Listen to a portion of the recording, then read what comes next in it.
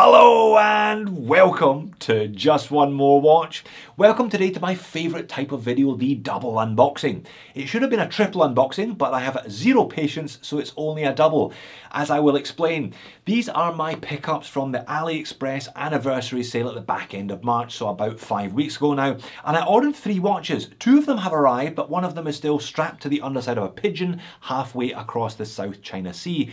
But I cannot wait to get into the other 2, so that one will appear in a future video. What did I order? Well, as you know, I'm a big fan of the Sea-Gull 1963 chronograph, but I haven't reviewed any other Sea-Gulls on the channel. I thought that was a bit of a miss, so I did indeed order the Ocean Star, that's the one that's missing today, and the Tank Commander, the 99, which I will peel and reveal in just a minute or two.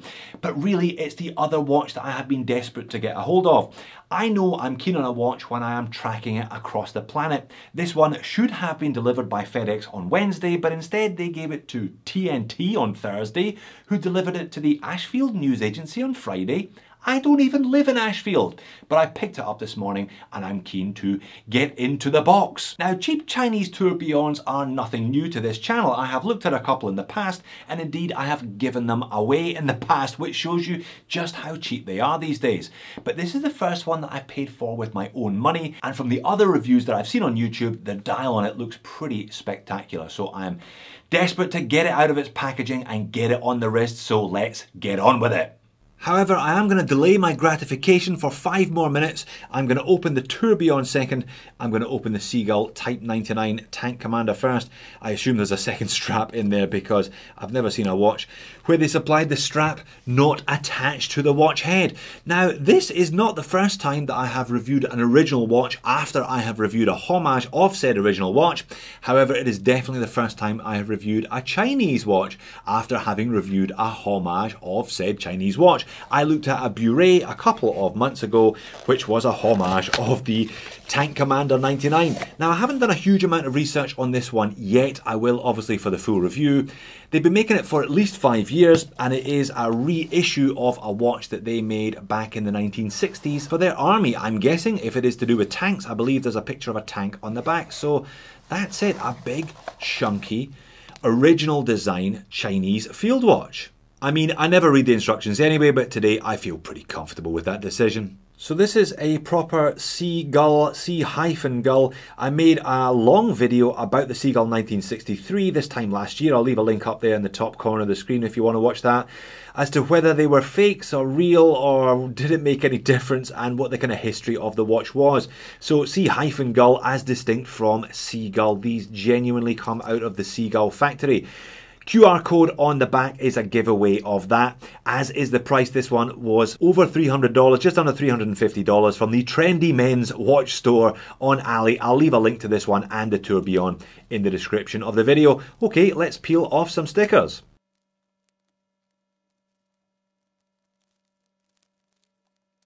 Just one bit of plastic, but it took me an inordinate amount of time to get it off. There is a little bit on the buckle and tang and a tag there. I'll get rid of those as well. Oh, and it looks like that one has removed itself. Let's put it back on and pretend that it didn't happen. There we are, peeled and revealed. So good news, as you can see by the second hand, I haven't got a dud. That started to move when I was trying and failing to take the plastic off. Let me unscrew the crown, give it a bit of a wind. I believe this is obviously a Sea-Gull in-house ST25 something something. I'll do a bit more research for the video. Now, do we have a ghost date position? Nope, straight on to hacking and handset. Let me adjust it to the watch reviewer's favourite time of day. It is, of course, always 10 past 10 in Watchland. I must say, it's big, but it is a good looking big watch. Now, green drab, you know, how good looking can green drab be? But it's a nice shade of green. Those are applied numerals. Nice brushing on those big sword hands. They have, however, seemingly changed it. I have been watching a number of reviews and reading a number of written critiques about this watch in anticipation of it arriving. I was expecting to see a Type 99 tank on the back rather than that still quite attractive star and shield.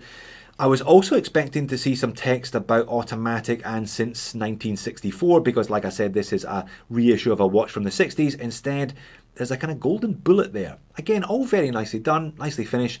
Yeah, that plaque though, I definitely was expecting as well. Obviously, no idea what it says, but I will have a look at that for the full review video. Now, it's a big boy, 44mm in diameter, 13mm thick and 50 something lug to lug.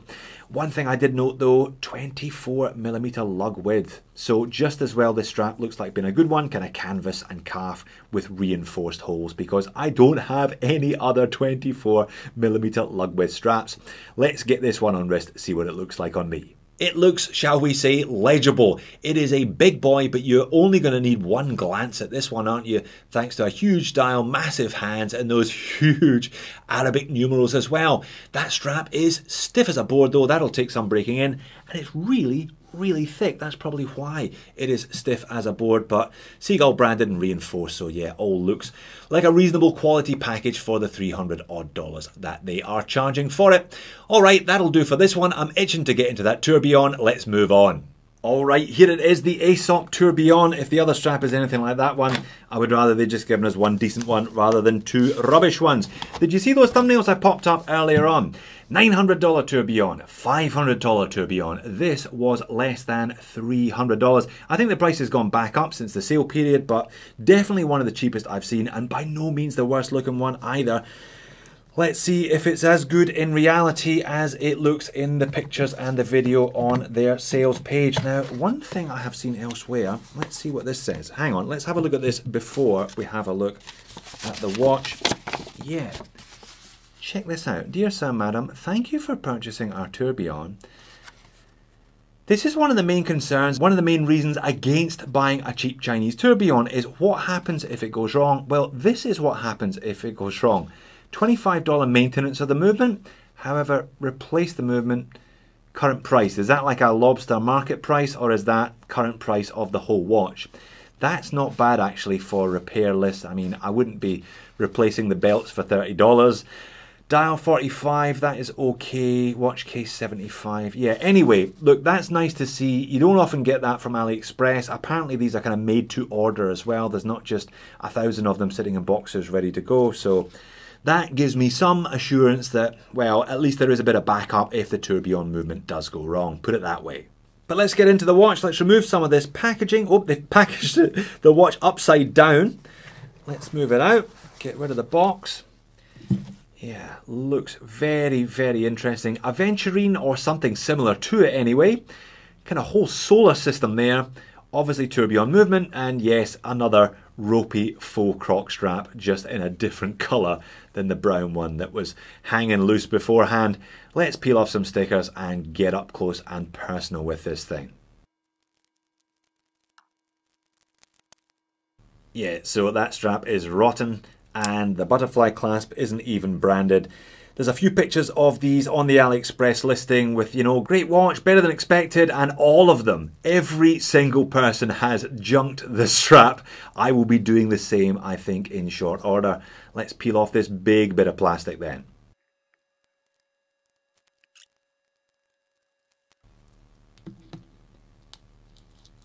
Oh, check that out. Yeah, that is a lot of fun.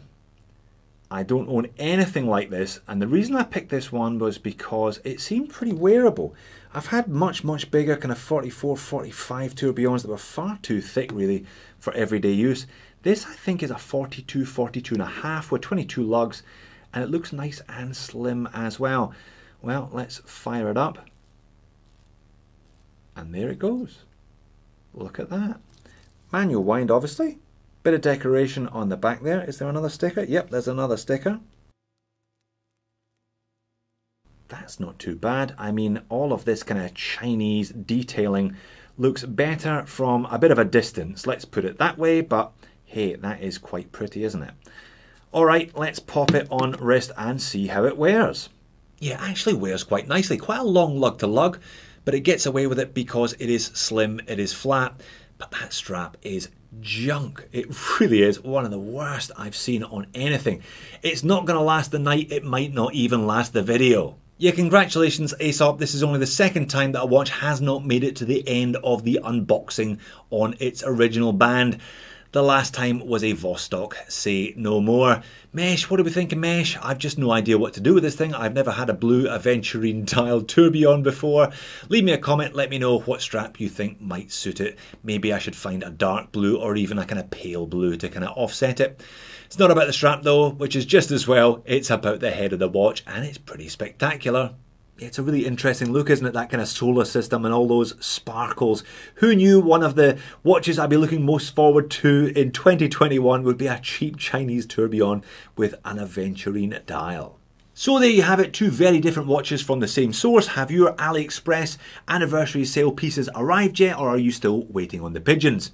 Thanks for watching. I will see you all in a future video.